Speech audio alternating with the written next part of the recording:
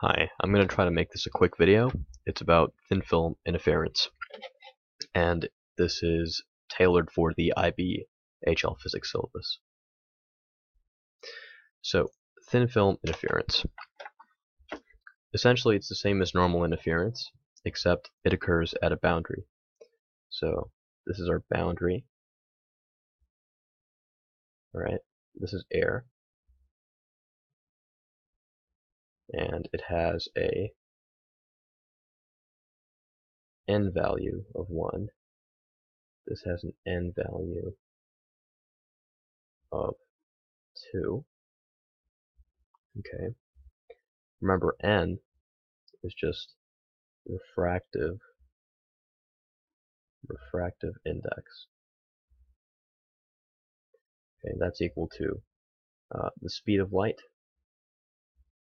divided by the velocity of a wave, n1 in medium 1. Okay, so suppose a ray enters this boundary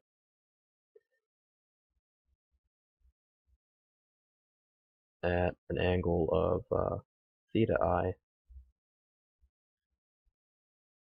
to the normal, and it reflects at, well, an angle of theta I to the normal again. Alright, law of reflection. Now, inside this medium, which is more optically dense, the ray is going to refract towards the normal. It's going to refract towards the normal, and then we're going to get more reflection. We're going to get more reflection out of the boundary, like this. And our eye, which is here, when it catches both of these rays of light, the rays of light can either constructively interfere or destructively interfere.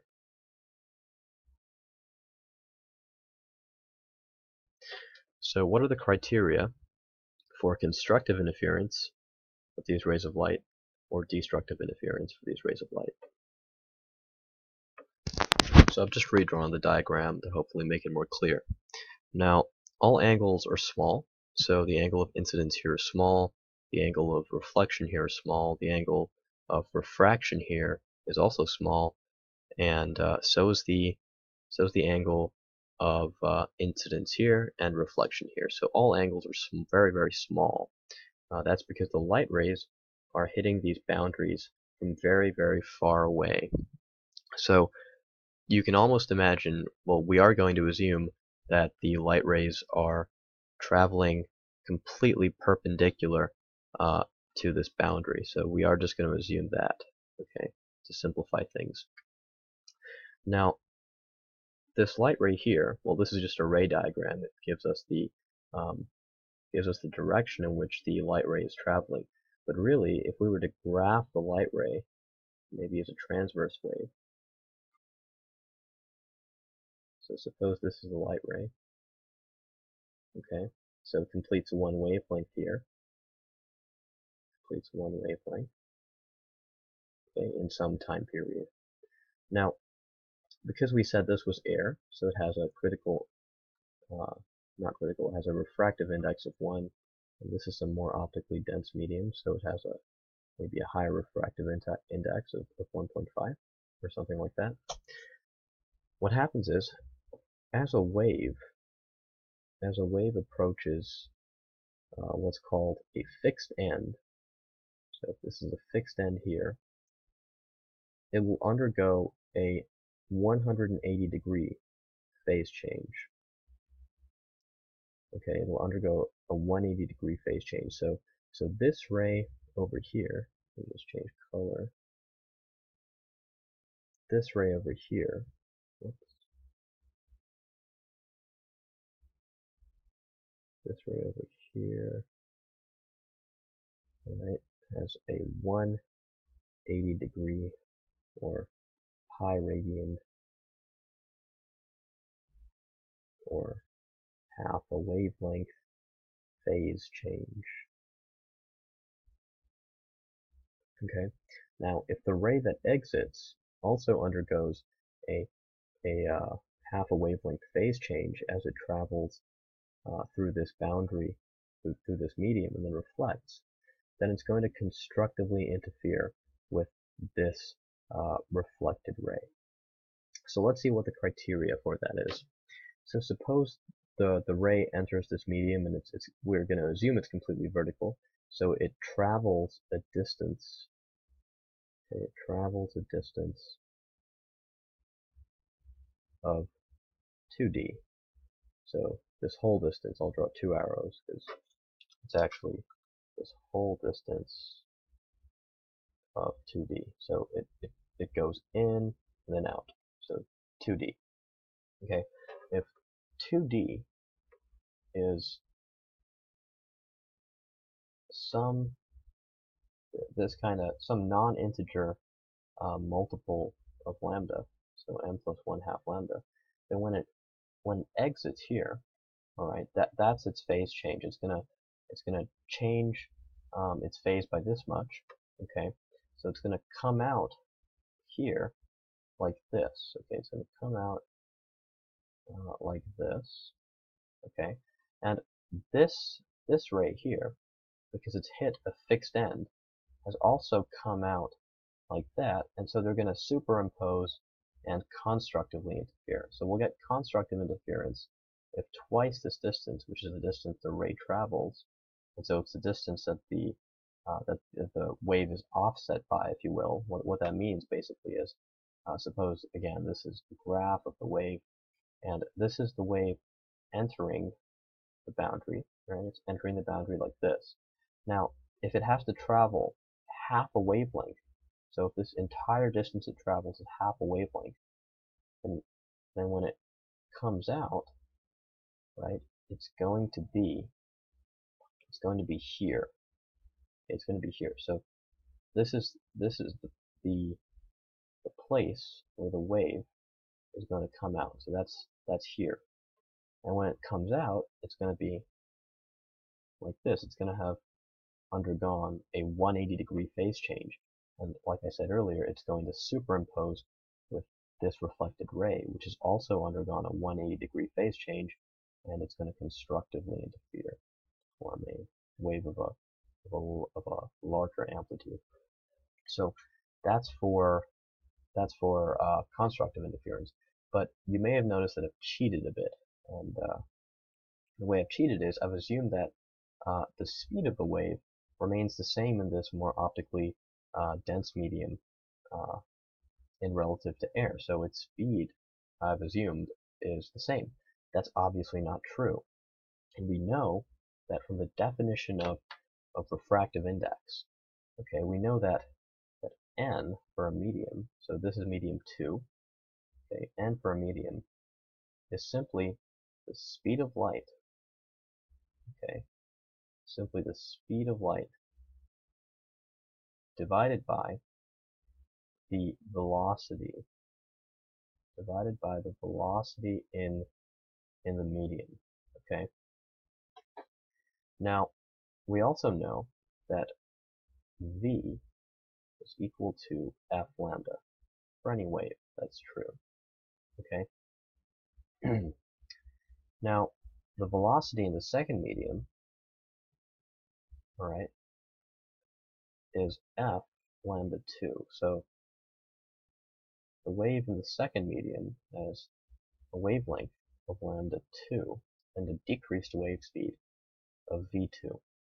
That's because its critical angle is 1.5, okay, which means that its speed is actually decreased because in medium 1 in air, n1 is simply 1, so its speed is simply c over c. Its speed is c, so n1 is just 1. Okay, in this case its speed is v2, and v2 is less than c, so n2 is greater than 1, it's actually 1.5. Okay, so how do we work out the criteria for for constructive interference, given that we know that the wave speed is in fact not remained the same. It's actually decreased. Well, it's not that difficult. What we notice is as soon as the wave enters this medium, we know its frequency will remain the same, but we know its wavelength is now some new wavelength, lambda 2. So what it's going to do is it's still going to go on its way, alright, but it's going to move in steps of lambda 2 rather than steps of lambda 1. And so we do the same thing, but we tailor this for lambda 2 instead of lambda 1. So let's see how that works. So again, I've just redrawn everything to make it more clear, and we see that the wave in the second medium has different wave speed. We know its wave speed is equal to its frequency multiplied by its new wavelength. Its frequency does not change, but its wavelength has changed.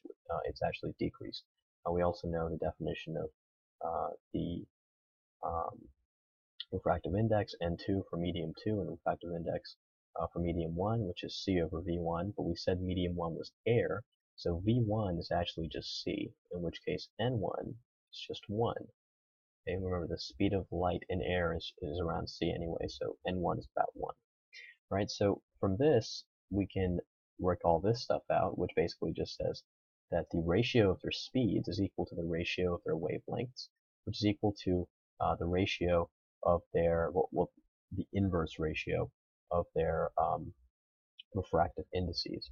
So we get lambda 2 is equal to n1 lambda 1 over n2, but we said that medium 1 is air, so n1 is just 1, and lambda 2 is equal to lambda 1 over n2.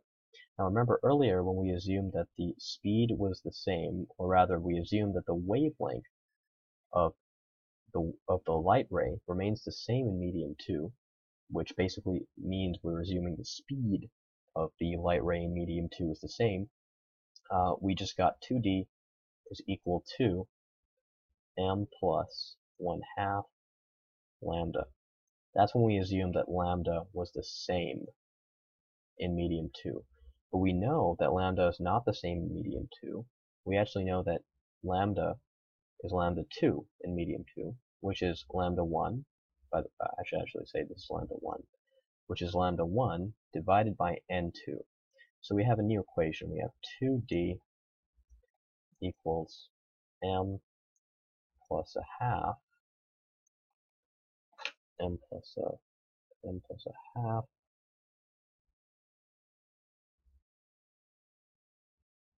1/2 lambda 1, right? But we know that that's not true. We know the wavelength in medium 2 is lambda 2, which is lambda 1 divided by the refractive index of medium 2. So lambda 1 divided by n2. And doing just rearranging, multiplying both sides by n2, the refractive index of medium 2, we get 2d n2.